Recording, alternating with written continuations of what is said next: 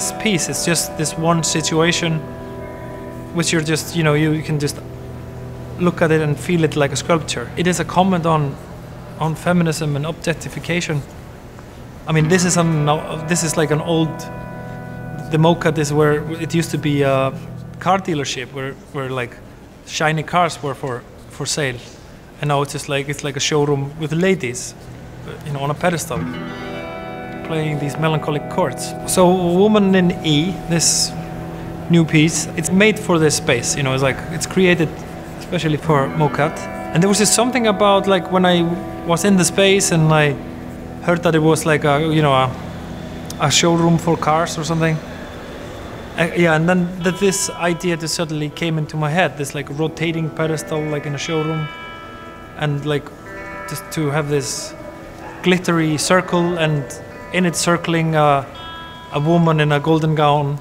And then the music is basically this beautiful melancholic chord, E minor. And then it plays off a little bit from E minor and goes a bit into A minor and then into E minor again. You know, it's just the kind of nice contrast of these minor chords and then the glitzy atmosphere. And then of course the performers, which are these super cool Detroit ladies. They will perform throughout the entire day when the museum is open and throughout the entire show.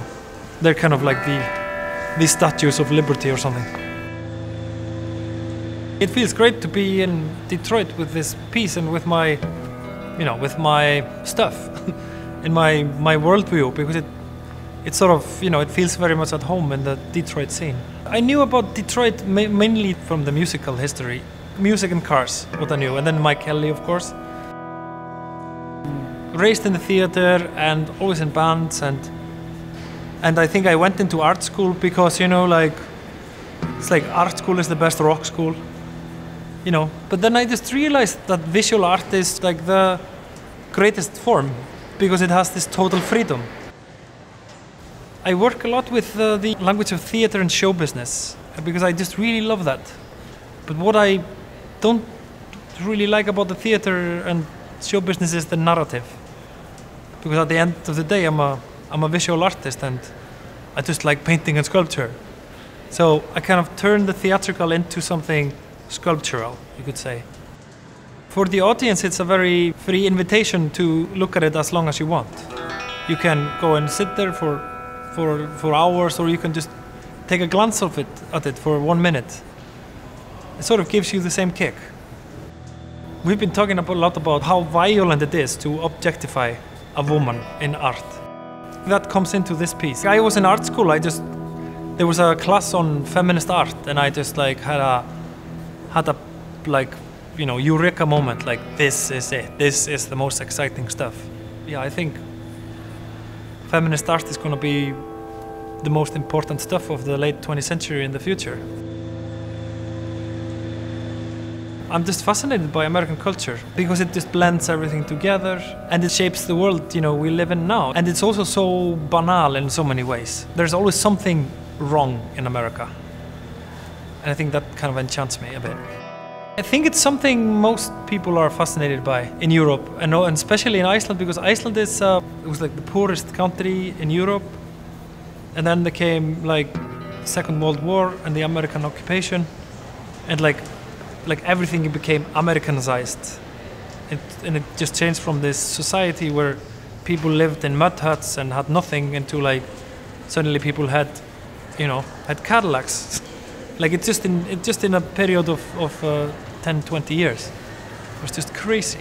But mostly I think my fascination for America comes from that, like, I was raised in a socialist anti-American home.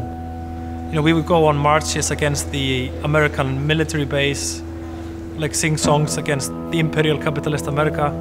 And you know, like my parents didn't listen to American music, or you know, never wanted me to see American movies or something. So I think it's also that it was like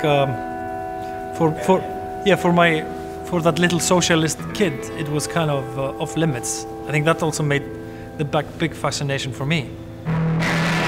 Living in an isolated place that at kind of the end of the world, which Iceland is, I think it has a huge influence on me. It's pretty great. Iceland is 300,000. Yeah, it's just a tiny spot. I'm addicted with living there. I haven't moved away. It's a place out of the world in some sense. I get into the art world when I come to America or Europe, and then I just go back home, and that's so far away from the art world or the real world. It's a bit of a cave, but you know, people know about what's happening in the world, but it's far away from it. In my lifetime, it has kind of grown out of, like, I remember like seeing a foreigner. It was like exciting. It's like, it's a foreigner, you know, like the kids would run and see the foreigner. But now it's like a lot of people come to visit. I don't know if the dark humor and melancholia kind of has something to do with Iceland. I don't know. I think it's pretty universal, the melancholia, you know. Iceland is it's dramatic nature, but it's not a dramatic place at all. I mean, compared to like Detroit or something, where there's like, here is so much drama. And